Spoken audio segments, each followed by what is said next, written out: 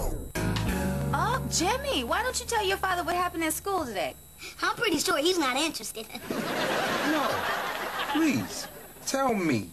Jimmy took his shirt off and was running around the schoolyard, and everyone was laughing at him. You took your shirt off? Well, it started with the shirt. It wasn't my fault. I've got spring break fever. You know, baby, I've been thinking that since the boys have some time off, you know, maybe we could take a little trip with the family. Baby, now is not a good time. I got a lot of things happening at the shop. Tracy, it's never a good time. The last vacation we took was our honeymoon. I remember that. That was fun. You weren't on our honeymoon. You weren't even a glimmer in your father's eye. What about Derrick? He wasn't there either, although he may have been a glimmer.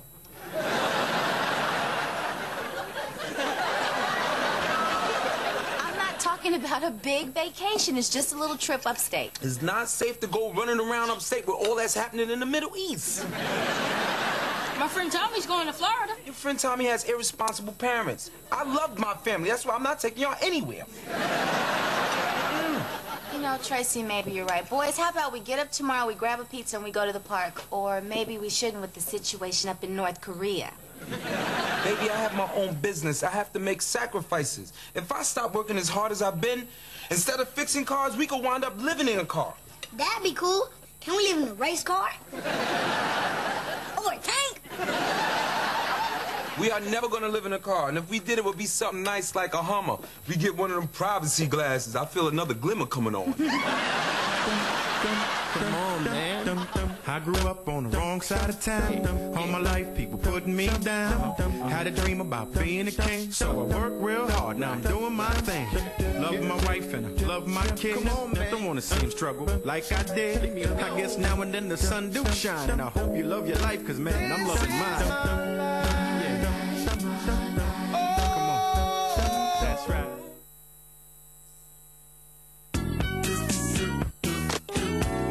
Hey, Tracy, I've hit upon an amazing marketing idea for your garage. It's an air freshener with the name of your business on it. 50 cents a piece. You think that's going to bring me more customers? Absolutely. It uses the power of scent for advertisement. I call it odortisement. Put me down for 50. Minimum order's 10,000. I pass. 50 it is. Hey, Bernard, when you went to New Orleans last year, were you able to relax and forget about work? No, I couldn't, Tracy.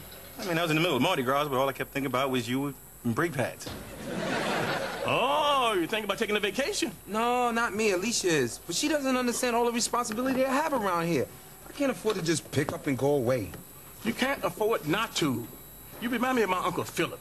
He was a magician, never took one day of vacation in his entire life. Worked himself to the point of exhaustion. He collapsed right there on the stage and killed that little bunny he was hiding in his pants. What kind of magician keeps a bunny in his pants? Well, I don't think that bunny was part of his act. No, I don't need a vacation. I'm in perfect health, and I don't have a bunny in my pants. Tracy, you work harder than anybody I know. Yeah, what's the use of working so hard that you can't stop to enjoy yourself? Maybe. Hey, Spoon, I ain't trying to dish your uncle or nothing, but what's more compelling to me than a magician is a ventriloquist. Now that takes some talent. Yeah, I love a ventriloquist. You know what my favorite part of the ventriloquist act is? Is when he's trying to put the dummy in the suitcase, but the dummy don't want to go in the suitcase. I do not want to go in the suitcase. This is my damn show. Get in the suitcase. I am not getting in the suitcase. Get in the suitcase. I said I'm not getting...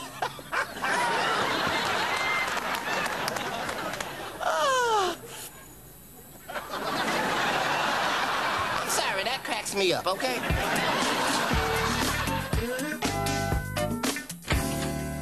Hey, everybody, who wants to go fishing? Fishing? That's right, I rented a cabin upstate on Lake George. I'm taking my family on vacation.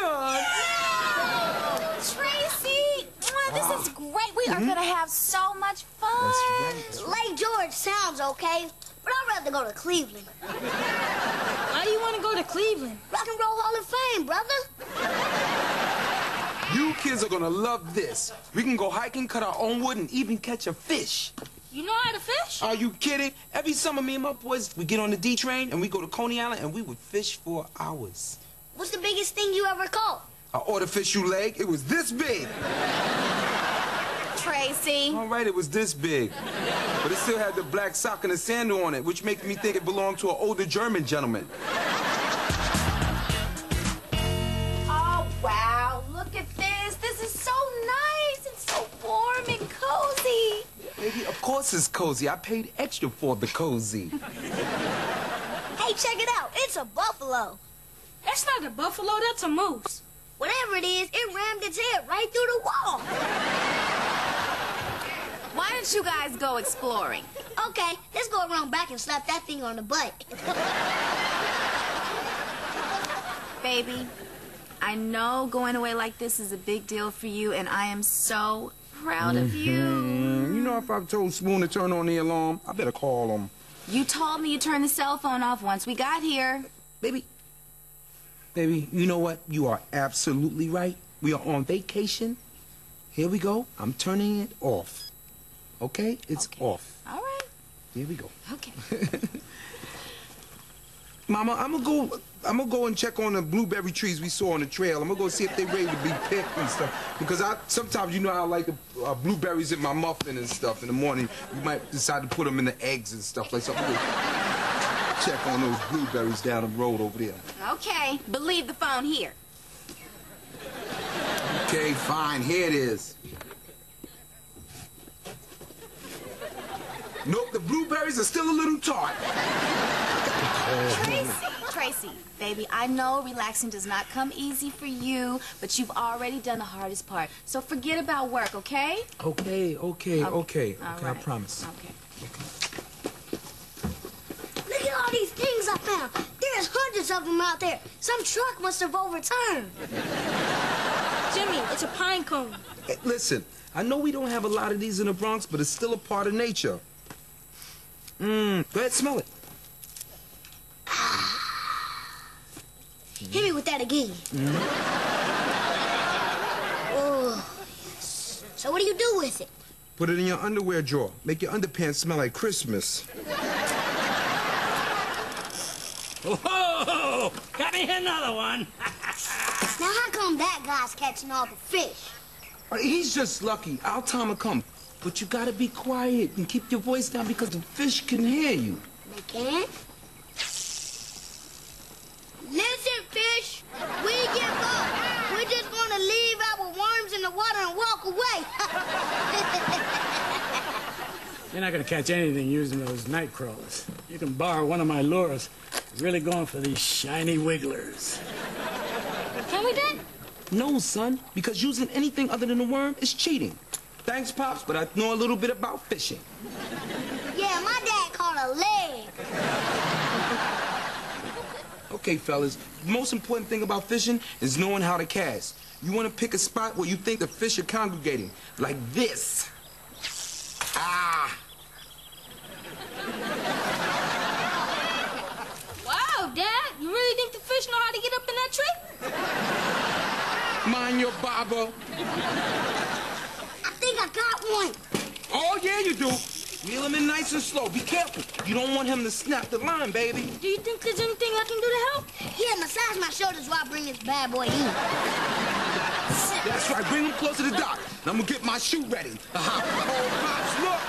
Old school night crawlers. Ah!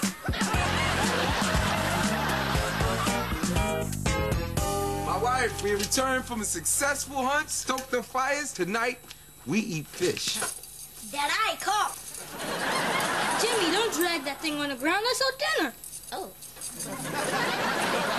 Great. It's a little small, isn't it? Yeah, the smaller ones is harder to catch. They could barely get their mouths around the hook. Well, this is gonna be so good. You know what? I'm just gonna make some hamburgers as a side dish. Yeah, well, go ahead and jump on that. You know something, baby? I could really see myself living up here. Eating berries, catching fish with my teeth, and sleeping all through the winter. Oh, so you want to be a bear? Yeah, I want to be a bear.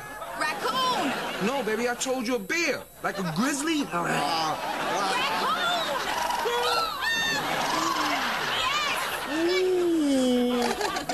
Nobody do anything dumb.